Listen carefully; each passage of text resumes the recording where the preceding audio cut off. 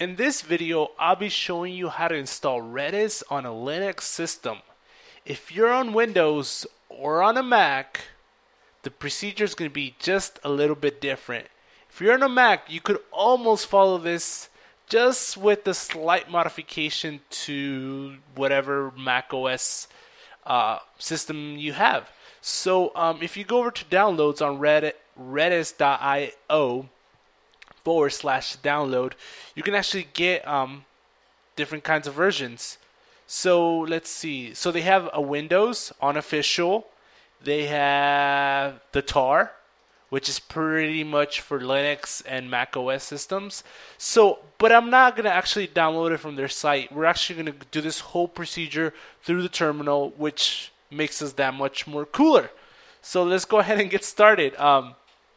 So we're going to go into user local source. And we're going to do a sudo wget http. Well, instead of doing that, let's come back over here. And let's do a, right here, copy this link. Paste that in there. And hit enter.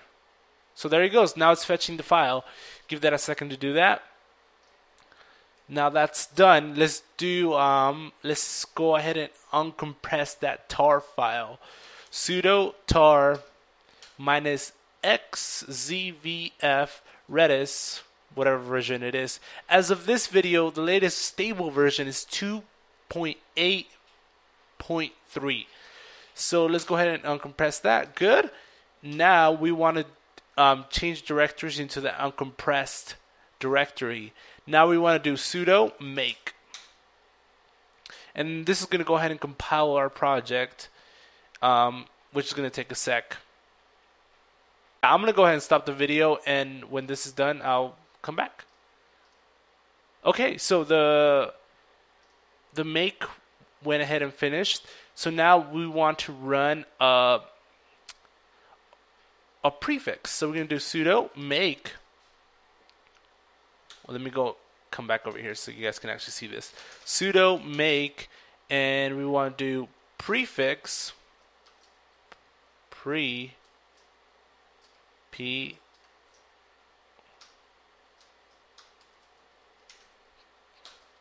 Actually, it's not letting me type it.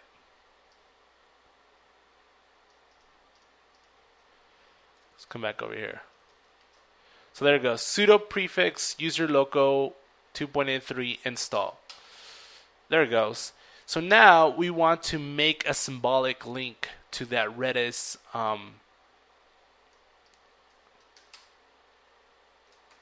so we're going to do sudo ln -s redis 2.83 / user local / redis. Done. So now we want to echo out some variables to our bash. So there it is. And one more. Compile. That bash profile. Now that is done, we're going to go ahead and make a directory in my home directory. So we're going to make dir / redis.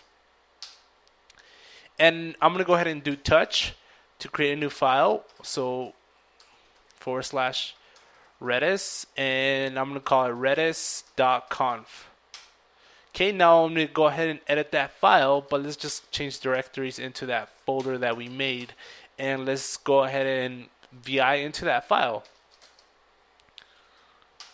Okay, now that we're in here, we're going to go ahead and enter our configuration. So there we go at pretty much.